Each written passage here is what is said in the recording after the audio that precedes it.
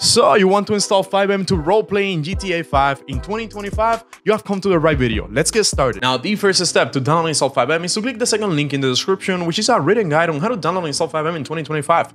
But if you don't want to read through this whole thing, which is very in-depth and detailed, I'm going to show you how to do it super quick. Just scroll down until you see the how to download FiveM, and then click on this download button right here. That is going to redirect you over here, where we're going to hit download client, and that is going to open the terms of service of FiveM. Feel free to read through this whole thing. If you don't want to read through it though, and you just want to download it, just click sure, I agree, and then the download for the installer of FiveM will begin right away. As you can see, we have it right here in our recent download history, or you could probably find it on your downloads folder on your computer on your downloads default folder, right? Once you find that file though, we're gonna go ahead and drag and drop it into our desktop. Now for the next step, we have to make sure we have closed our GTA 5 game, and we're gonna double click on the FiveM installer. Now once you double click FiveM, it's going to start updating FiveM, verifying game content. The next step is very crucial, and you need to pay attention to install FiveM without any issues. As you can see, it says FiveM needs to update local game data. We're gonna go ahead and hit yes and give it a couple seconds for it to update the local game data. However, FiveM is updating my local game data because it was able to locate my game automatically, but there's a big chance that it's not going to find your game automatically.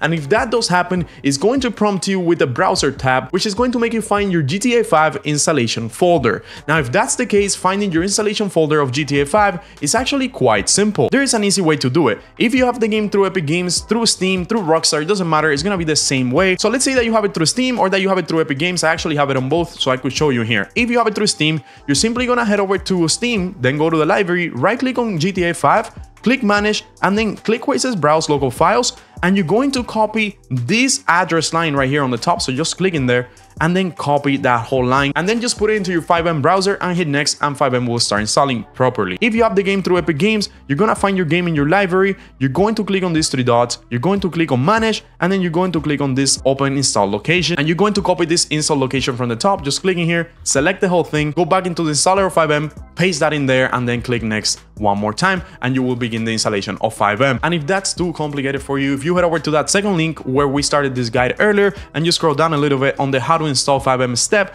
you will see that I actually left all the default locations in here. So these are the default install locations for GTA 5 for Epic Games, Steam, and Rockstar. So that's also another way that you could use to grab that install location for your GTA 5 for FiveM to be able to find it. And once that's done, this screen is gonna come up in here. We're gonna hit accept, and then we're gonna give it a couple seconds. Then it's going to put us over here. Feel free to sign in to save all your settings. I'm not going to do it. I'm just gonna skip. Now, once you're over here, you're almost ready to start playing roleplay. What you're gonna do is you're gonna head over to play, and all the servers are gonna come up, the most popular servers and stuff. However, most servers will require you to have Discord to join the servers. This is done to make sure you're not a bot and you're an actual human, so you could read through the rules and stuff of the servers. So you most likely would need Discord to join most servers. Some of the servers have different rules. If they are whitelist or stuff like that, you'll learn about that as you start role playing. And now you're ready to start playing FiveM in 2025. I hope this video helped you out. If it did, don't forget to subscribe, and as always, bye bye.